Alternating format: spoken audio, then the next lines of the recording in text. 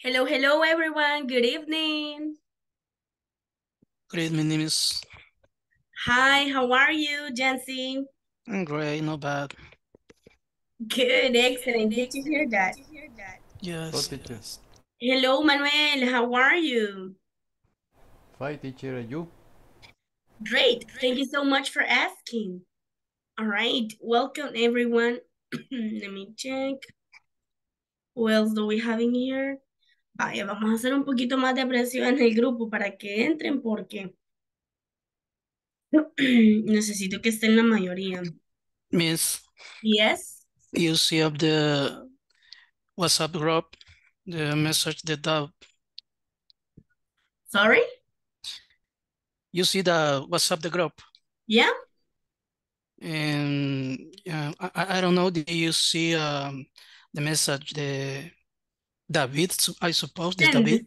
Yeah, send. for accident. Okay, Okay, great. Thank you. Thank you so much, Mr. Baye. okay. Right. Yeah, don't worry. I hope there's no bad accident.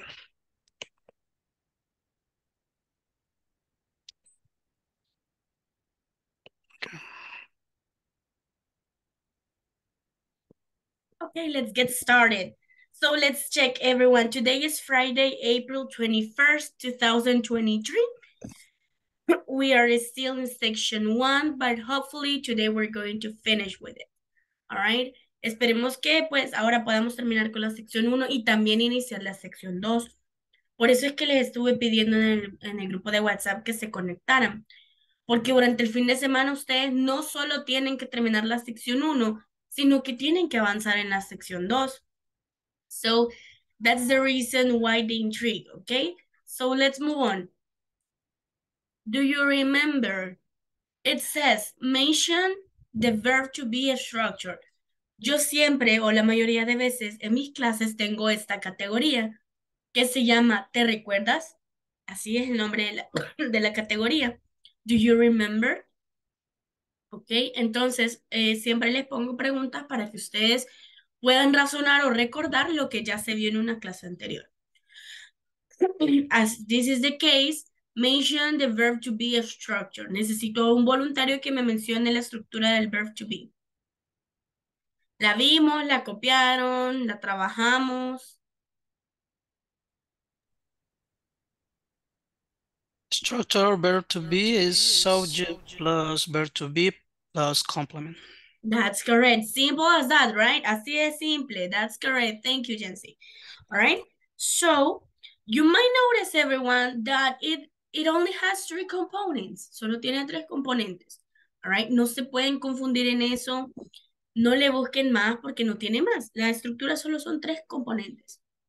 With that being said, ayer, si no recuerdo mal, les dejé una tarea, right? Que era de crear una sentence. ¿O no se las dejé? Yes. Perfect, excellent.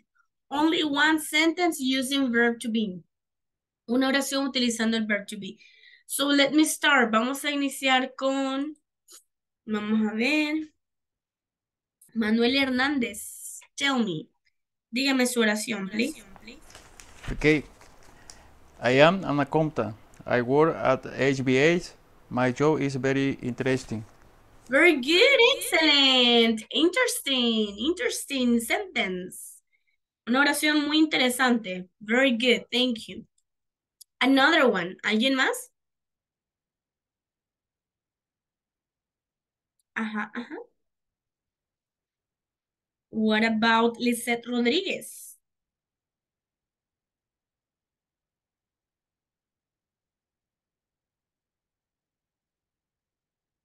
Your microphone, Lisette. Hi, good evening. Good evening. I am an import-export assistant. Assistant. Very good. Excellent. Thank you. Let's go with the next one. Vaya, para los que van entrando a la clase, bienvenidos a su clase de inglés, all right. Estamos haciendo una práctica. Bueno, esto lo asigné ayer en la noche. Ustedes tenían todo el día de ahora para trabajar en una oración haciendo el verb to be, utilizando el verb to be, perdón. Así que ahorita les estoy preguntando cuáles son sus oraciones. Como solo es una, eso es todo lo que me van a decir. Entonces, Manuel ya pasó, Lisette ya expuso también. What about Mr. Valle? Already? Okay.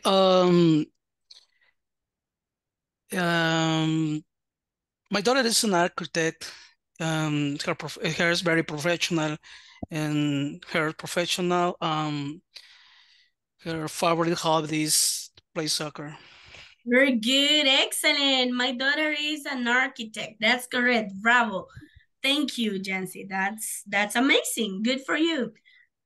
Thank you, Miss. You're welcome. Another one. What about Evelyn Flores? Tell me your sentence. Hi. Hi. My I'm sorry. I don't really. You don't have the sentence. No tiene la oración. Uh, yes. Okay. My favorite drink is coffee. No, thank you so much, Evelyn. It's correct. Now you see, simple as that. Usted me está transmitiendo algo y así de simple. Así es como se trabaja. Thank you. Let's go with. Let's go with. Vaya, ya me di cuenta que tengo 4 Kevins o 3 Kevins en esta clase. Let's go with Miguel Ángel. Hi, Hi.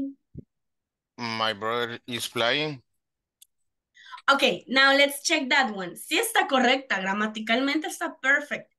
Pero ahí ya es otro tiempo gramatical. Ese es present progressive, presente progresivo. All right. Si lo van a ver, creo que en este nivel lo ven. Sí, en este nivel creo que se ve.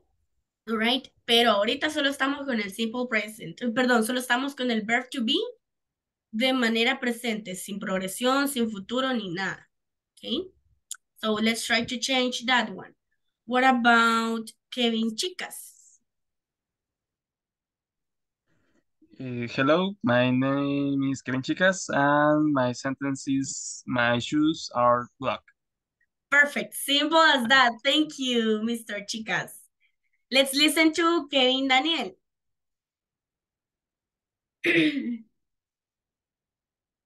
I created a conversation with the verb to be. Kevin. Hi, my name is Kevin. David. Hello, Kevin. My name is David. Nice to meet you, Kevin. Hi, David. Nice to meet you too. David, do you are you the teacher of our computer class? Yes, I am. Right, excellent. Sí está excelente su conversación, Kevin. Solo no le ponga el auxiliar do y el are, porque no van unidos. Solo puede poner, are you the teacher? Lo que mencionó. That's correct. Thank you. Sí, tenía dudas en eso porque... Yeah, don't worry. It's great. Fue una mía extra. Very good. Literally. That's another level. Thank you. Now, let's go with the next one.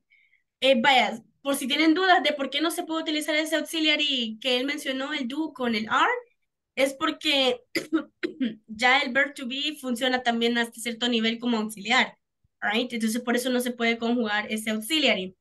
Cuando nosotros hacemos preguntas con el verb to be, que es el tema que vamos a ver ahorita, es súper sencillo porque en realidad nuestro auxiliar en la pregunta se vuelve el verb to be.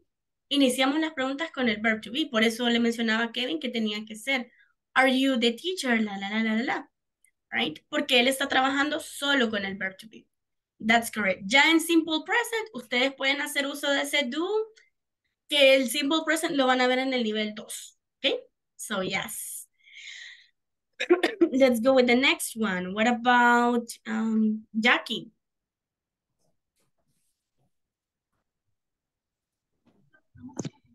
Good evening. Good evening. Welcome. Thank you. I am in my English class. Very good. Excellent, thank you. I'm in an English class. That's correct. Let's go with... yo lo dije contractado y aquí, pero es lo mismo que usted dijo, right? I am. Bueno, gracias. Sí. Solo que yo tengo esa costumbre de hablar mucho con contractions, all right? Porque en la vida real se utilizan bastantes las contracciones. Now, let's go with Kevin Ernesto.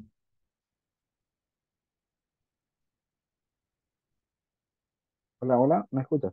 Yes, sir, we hear you.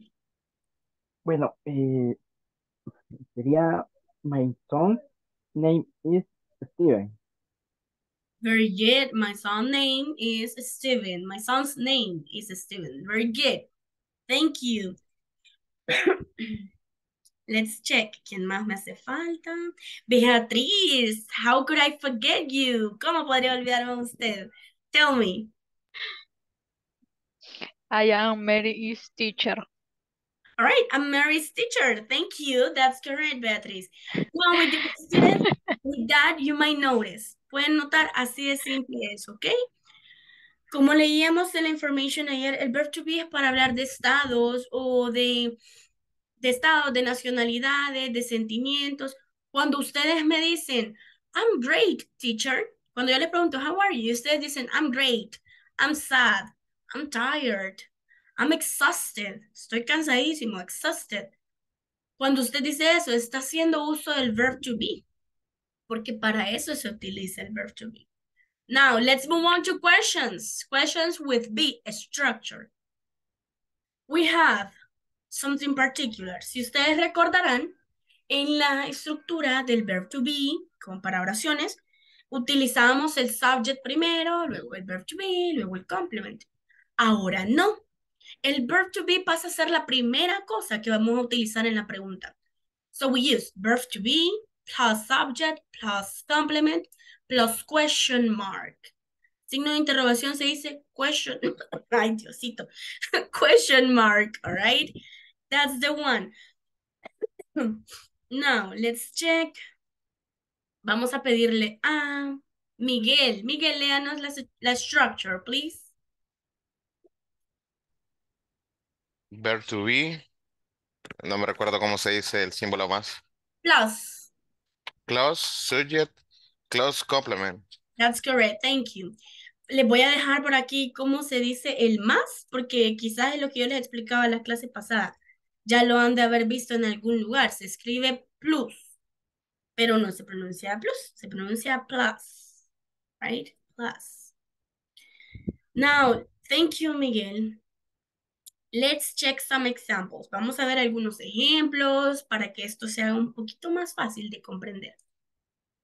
Guiding examples. Voy a leer yo primero, porque puede que haya alguna pronunciación difícil. Am I hungry again? Notice, noten, no estoy diciendo I am hungry again. No. Estoy preguntando, am I hungry again? Como cuando usted está parado en algún lugar y de repente su estómago empieza a hacerle... All right, y usted dice, ya tengo hambre, qué barbaridad. Am I hungry again? Tengo hambre de nuevo. All right. Is she your sister? ¿Es ella tu hermana? Is Paulo your boss? ¿Es Paulo tu jefe? Are we students? ¿Somos estudiantes? Are my parents angry? ¿Están enojados mis padres? Is it my cat old? ¿Está viejo o avanzado de edad mi gato? Are you free today? ¿Estás libre ahora? Right? Are you free tonight? Are you free tomorrow? Okay. Now, with that being said, habiéndolos leído yo, voy a pedirle a Kevin Rivera, please read number 1, 2, and 3. Y luego Evelyn Flores, 4, 5, and 6. I'm hungry again. Am I? Am I hungry again? Is she your sister? Is Paulo your boss? That's correct. Thank you. Continue, Evelyn. Okay. Are we students? Are my parents angry? Is it my cat old? Thank you. That's correct. And the last one, Manuel Hernandez, please. Number 7. Are you free today? That's correct. Thank you. So, if you notice, está marcado el verb to be al principio. Está subrayado, right? Para que noten que se inicia con el verb to be. Teacher, pero al momento de leerlo me cuesta. Sí, y a todos nos cuesta, right? Yo lo pude comprobar ayer en la conversación. ¿Se recuerdan que había una pregunta que decía, is it? Al principio. All right? Cuando estábamos hablando del breakfast y de despertarnos tarde, la conversation, apareció una pregunta, is it? Y algunos me dijeron, it is, all right? Entonces, solo para que tengamos conocimiento exacto de esta gramática, iniciamos con el verb to be las preguntas. Point out something. Voy a hacer una aclaración aquí. Si algunos de ustedes han visto TV shows porque están entrenando su oído con TV shows, music, movies, that's perfect. Eso es excelente. Pero algún día, no muy lejano, y se los diré porque yo lo vi en mi serie favorita, alright, van a ver que esta oración, que esta pregunta la hacen así.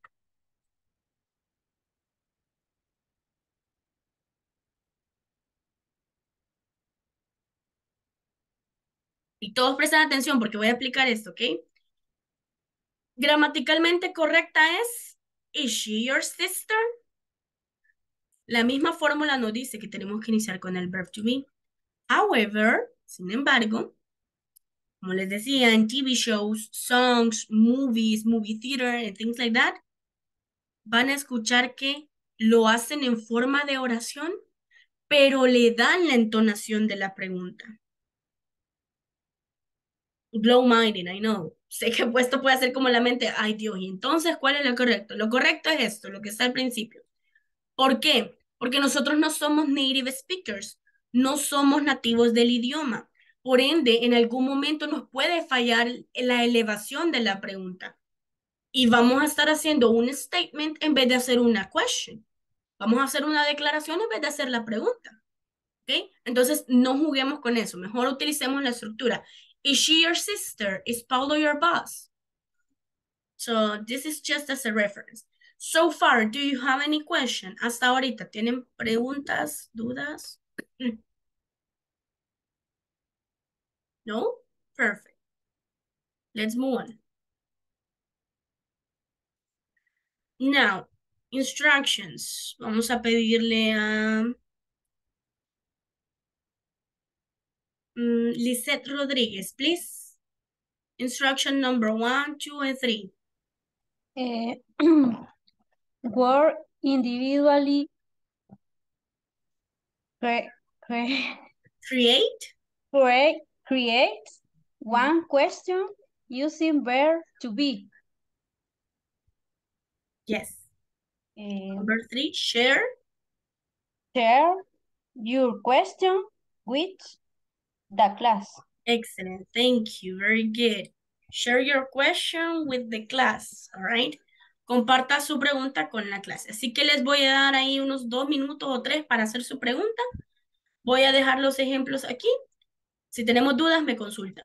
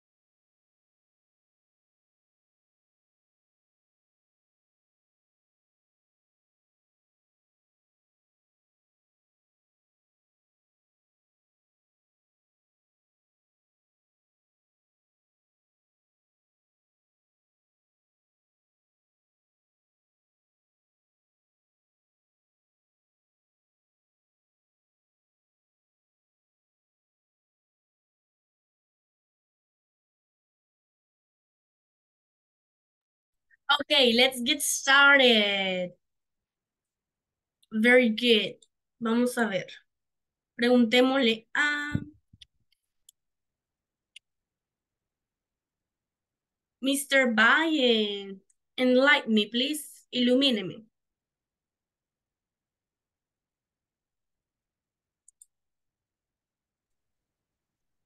Sorry, miss. Tell me your question. Dígame su pregunta. Aún si la enviaron al chatbox, me la van a decir. Is Weber our English teacher? Very good, excellent. Good intonation. Esto quiero ver la entonación, si se la estamos dando. Thank you. Okay. Let's go with the next one. Vamos a ver quién más envió aquí al grupo, al Zoom, al chatbox. Okay, Jackie. Tell me, Jackie. Is he your teacher? Thank you. That's correct. What about who else? Kevin Rivera. Tell me. Is this the English class? That's correct, sir. Thank you. Evelyn Flores. Is Camilo her favorite singer? Very good. Excellent. Thank you. Beatriz, tell me your sentence.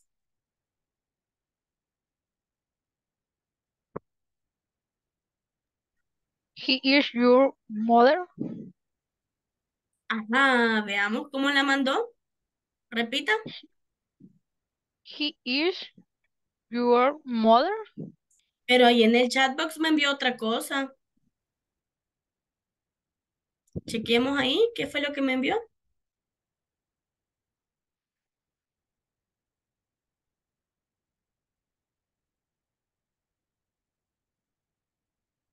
Ok, mientras tanto, mientras Beatriz ordena ahí la sentence, la question, vamos a preguntarle a Kevin, chicas. Tell me, Kevin. Is this your pencil? Bueno, That's my correct. pencil. All right, very good. Thank you. Let's listen to Lisette Rodriguez. And I intelligent. Am I intelligent? Bravo, yes, you are. Of course you are. Very good. Miguel Ángel Galán. Is this my partner? That's correct. Thank you. Very good. Vamos a ir ahí reaccionando a estas questions que están muy bien. Espero que no las hayan buscado en Google. All right. Let me check. Vamos a ver Kevin Ernesto García. That is your book. Ah, ¿verdad? Vamos a ver. Como iniciamos la estructura, nos dice que tenemos que poner el verb to be primero.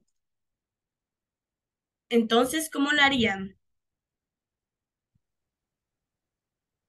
Is that your book? That's correct, sir. Thank you. Karen Osorio. Is this my book? Is this my book? Excellent. All right. You're talking too much about books. My Thank you. color. All right. Perfect. Thank you. Now, what about Beatriz? Let me know if you finished, Beatriz. Me avisa si terminó, por favor. No la quiero dejar afuera de la practice.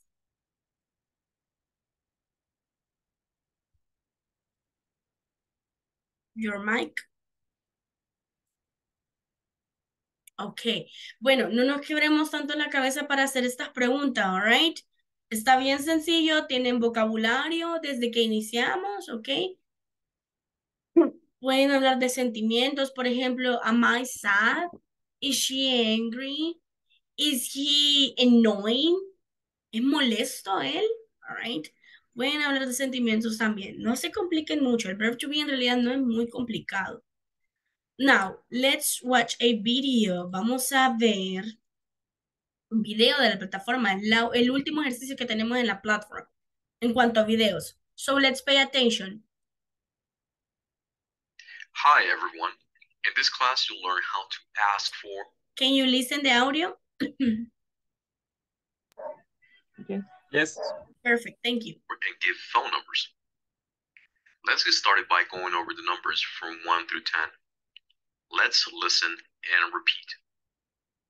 0, O, 1, 2, 3, 4, 5, 6, 7, 8, 9, 10. Now let's try to practice by reading out the numbers that you see on the screen. Ana Silva. Ana Silva's work phone number is 201 555 2491.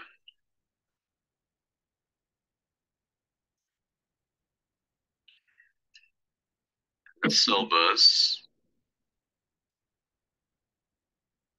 home phone number is 914 555 2714.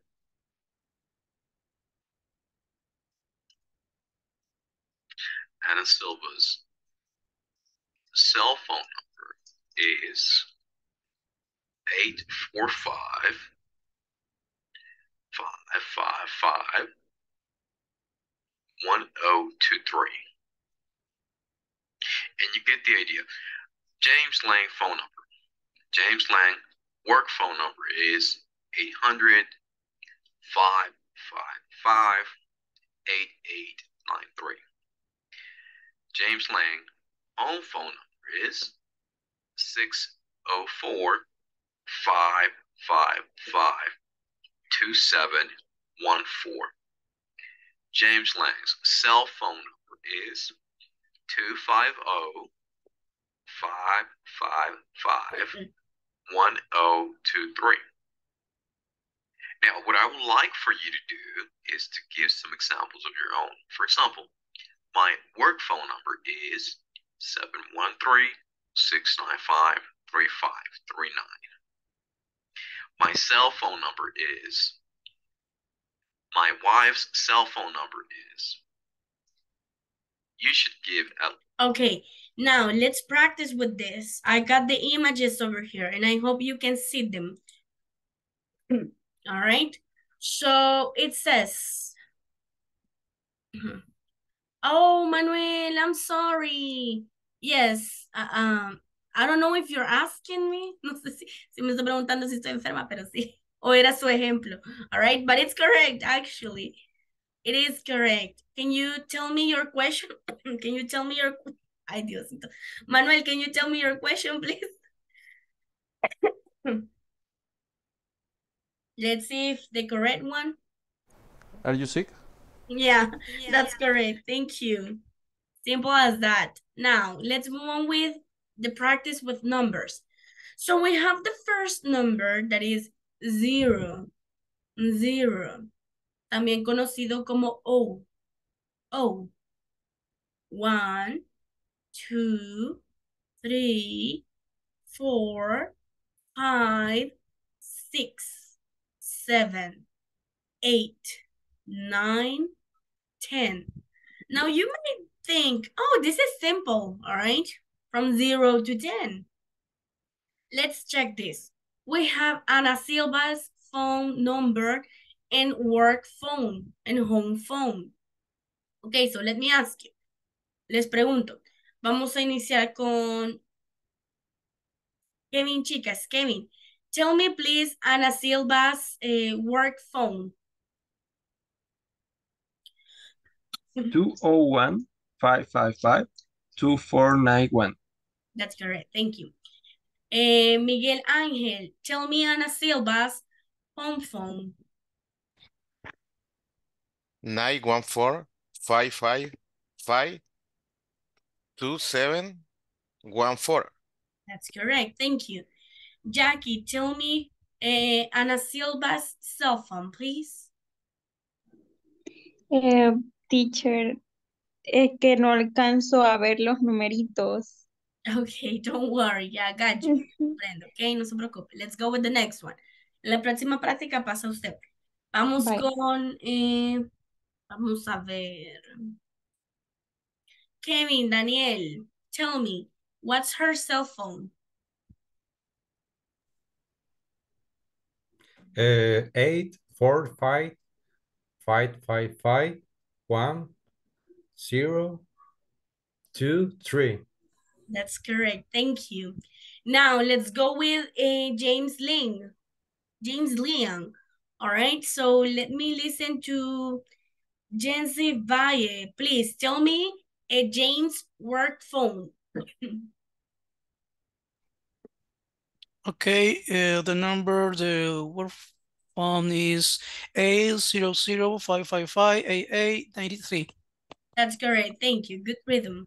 Lizeth Rodriguez, tell me a James home phone, please. 604-555-2714. That's correct, thank you. Evelyn, tell me James cell phone, please. Okay, cell phone is 250-555 1023. That's correct, thank you. Now, very good to the ones that participate. Bien por los que participaron, ahorita vamos con otra activity donde van a participar los demás. Practice time, Manuel Hernández. Read the instructions, please. Dígame las instrucciones. Work individually. ¿Cómo se pronuncia? Create. Individually. Individually. Work individually. Create a fake phone number. Share your phone number. That's correct, right? A fake phone number. Fake significa falso, ¿ok? Quiero que todos creen un número ahorita falso en su notebook y van a ir haciendo la pregunta, what's your phone number? ¿Ok? Cuando van a trabajar en pairs, ¿ok? O sea, ahorita todos van a escribir su número de teléfono falso. Yo voy a escoger las parejas y se van a preguntar las siguientes questions. Ya se las voy a poner por aquí.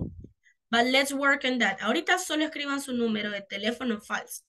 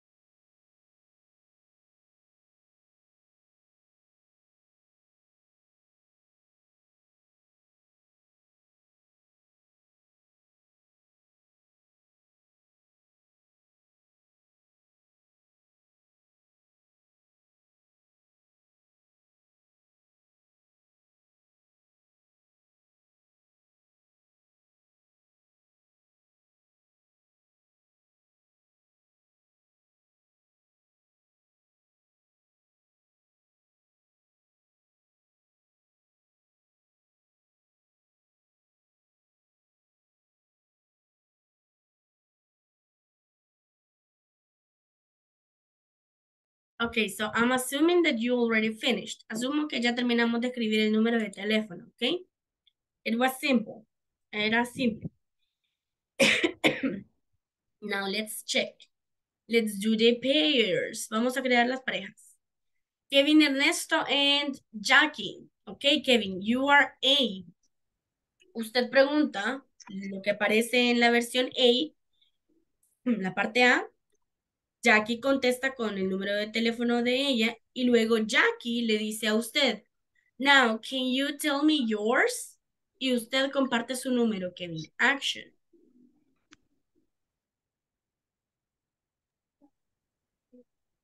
Sería, what your, a ver, ¿cómo se pronuncia el teléfono? Phone.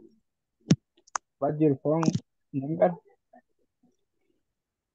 786091123. No, can you tell me yours? 705503229. That's correct. Thank you, both of you. Let's go with Miguel Ángel. Miguel, you are A. Karen Osorio, you are B. Action. What's your number? Perdón, what's your phone number? My number 786543220.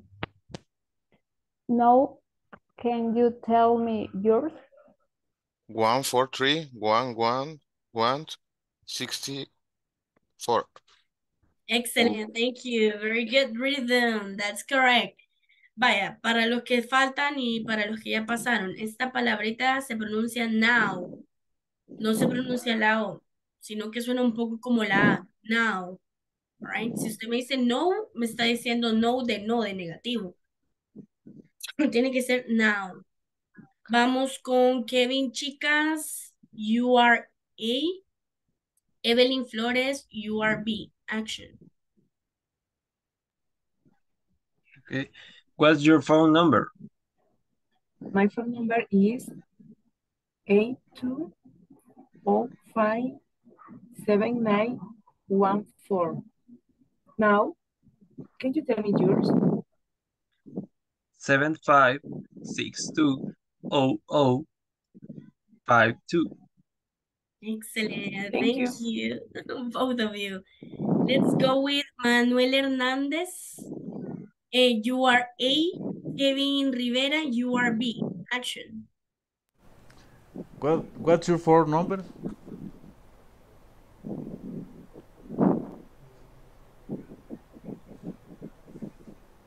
Is 285400552304.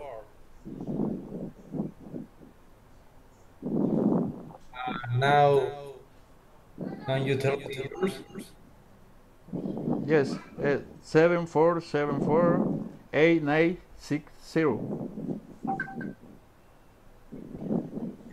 Very good, excellent. Thank you, Manuel and Kevin. That's correct. Remember to give the rhythm to the numbers. Puede parecer simple decir los números del 1 al 10, pero si usted me lo dice, 1, 2, 3, no le estamos tomando ritmo ni sabor a esto, ¿ok? Vamos a darle agilidad.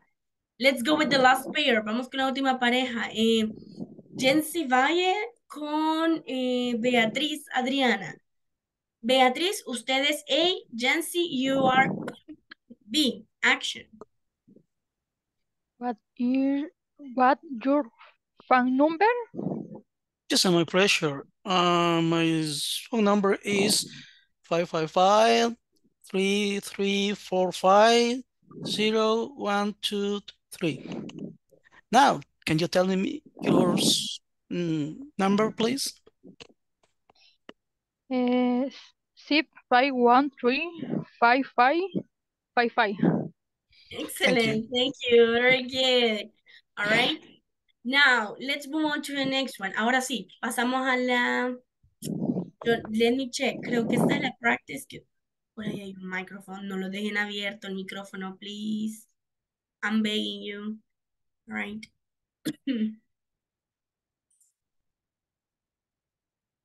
Just let me go to section 4. To section 2, sorry. Ah, pues sí, ya vamos a la sección 2. Hasta ahorita pregunto, ¿quiénes ya finalizaron la sección 1? You have to finish for today. I finish. Great. Excellent, Mr. Valle. ¿Quién más?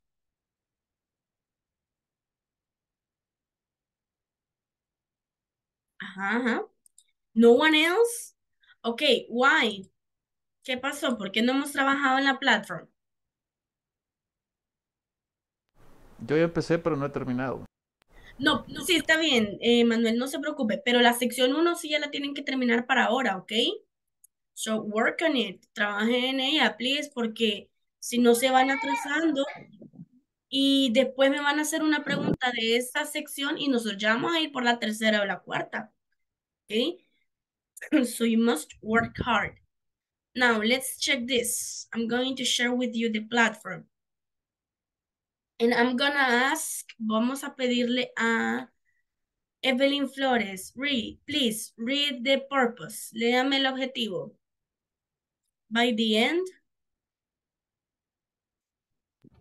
Okay. By the end of this class, you will become familiar with common object language that people have in their bag. That's correct. Thank you. Now, what's in your bag?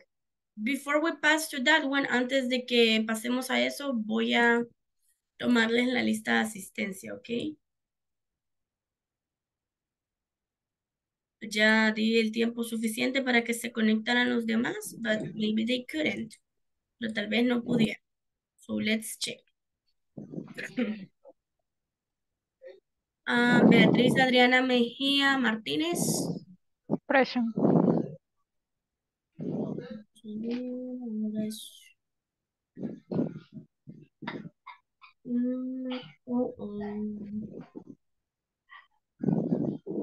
Check.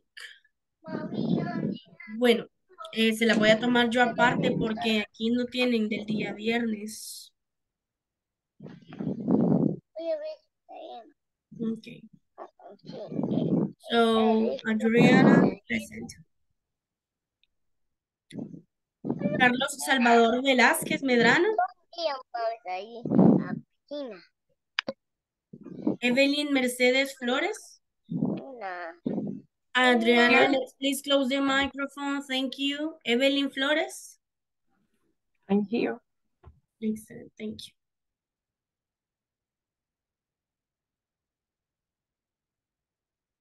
Freddy Sebastián Franco. Jacqueline Beatriz Meléndez. Present.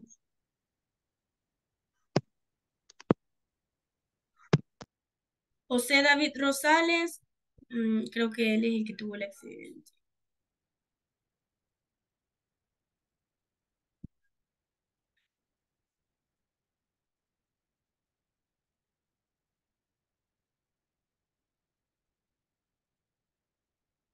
Okay. José Mario Molina, he's not here. Karen Lisette Osorio. Present. Perfect. Kevin Alexander Batres. Kevin Antonio Chicas. Kevin Antonio Chicas. Sorry, I was checking the website. Sorry. All right. Here. Don't worry. Kevin Daniel Rivera. Present. Thank you. Kevin Ernesto García. Present. Luis Alfonso Rivas, he's not here. Manuel Antonio Hernández. Present. Manuel Hernández. Okay. Manuel de Jesús Campos. Marlene Lisette Rodríguez. Present.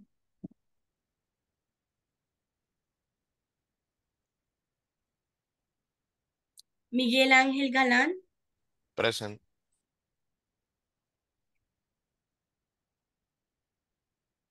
Sandra Beatriz Ábalos. William Alexander Castro Figueroa. Y Jancy Asensio Valle. Present. Very good. Ok, perfect. Yo he tomado lista de asistencia a ustedes. No me aparece en el Excel, pero ya les voy a decir a ellos que lo agreguen. Porque esta clase era en compensación del día martes, que ustedes no tuvieron clase, right? So yes, that's pretty much it. Let's continue with the platform. Let's listen to the video. Puedo hacerle una pregunta. Yes? Y verdad que mañana no van a haber clases, ¿verdad? No. No, bye. Los Bye, sábados no tienen gracias. clase. Yes. Y si tienen, pues, I don't know with who. No sé con quién, pero yo no, okay? So let's check the video. In this class, you'll become familiar with common objects. Can you listen to the audio? Yes. Perfect, thank you. Which people have in their bags. We'll listen to a quick audio and you should listen and repeat. An address book. A hairbrush. A wallet. Sunglasses. A CD player. A camera. Keys. A cell phone. Now, let's move on to the PowerPoint. So we have, let me take out my magic wand. Solo saco mi varita mágica, okay? Let me check, where is she? Okay. What's in your bag?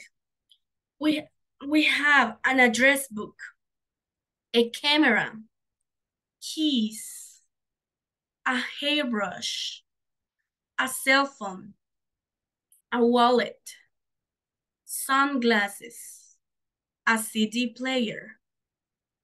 Now, let's get you in here. Karen Osorio, please tell me, what is this? Address book. Address book. Address book. Uh-huh. Camera. Case. Keys. Keys. Hairbrush. Uh-huh. Cell phone. Wallet. Sunglasses. Sunglasses. Sunglasses. CD player. ¿Y por qué se está comiendo las A? A CD player, a wallet. A CD player. Yes, very good. Those are indefinite articles. Esos son artículos indefinidos. No nos los podemos comer, ¿ok? Si están ahí, se utilizan. Thank you, Karen.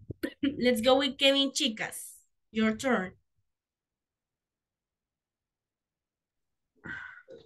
An address book, a camera, keys, a cell phone, a hairbrush. Hairbrush. Hairbrush. No, hair. Hairbrush. Yes, hairbrush. Okay. Perfect. A wallet. But sunglasses. A CD player.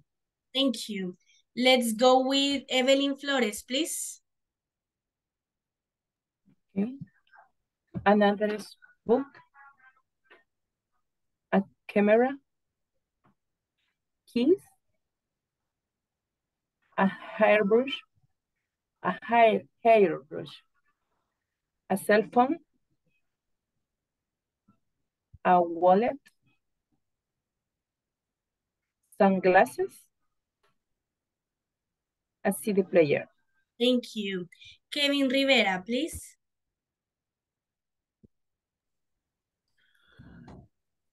An address book, a camera, case, Keys. keys, Mm-hmm. a hairbrush, Yes.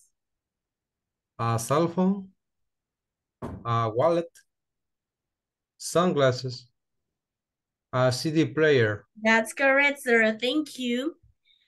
Let's go with Miguel Ángel.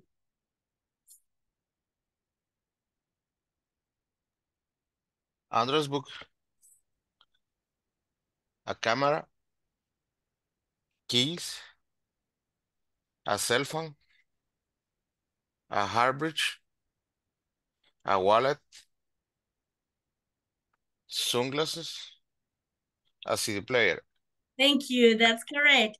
Let me listen to Lisette Rodriguez, please. An address book, a camera, keys, a hairbrush, a cell phone, a wallet, sunglasses, a CD player. Thank you. Manuel Hernández, please. An address book, a camera, keys, a hairbrush, a cell phone, a wallet, sunglasses, a CD player. Thank you. Let's go with Adriana, Beatriz Adriana. Android group, Repeat. camera, address group, book. Camera, keys, perdón, hairbrush,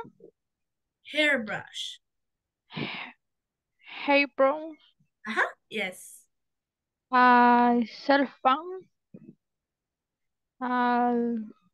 wallet, sunglass, CD player. Sunglass. No, repeat. Sunglasses. Sunglasses. Excellent, thank you. Let's go with Jackie. Yes? Yes. Okay. An address book, a camera,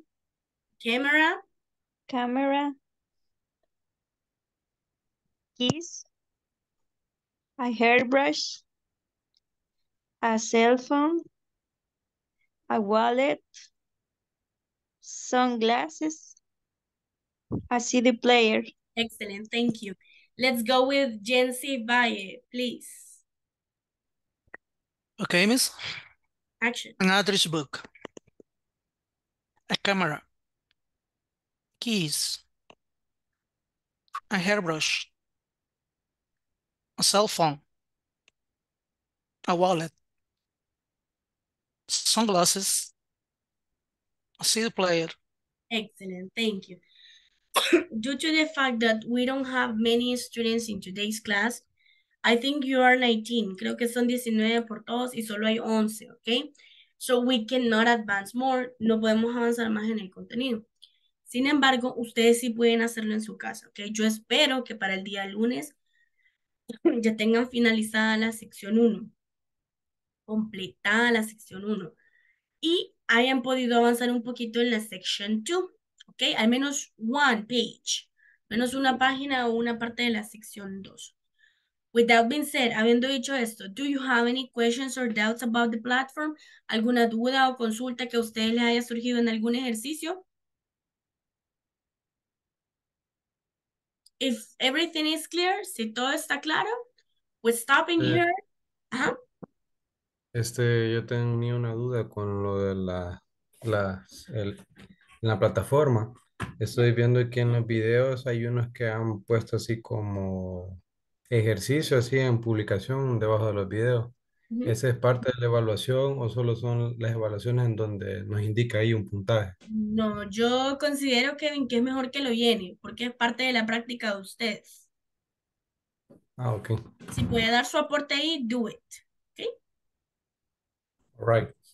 Perfect, thank you. Now, my dear students, it has been everything for today's class. It's been a pleasure to be with you.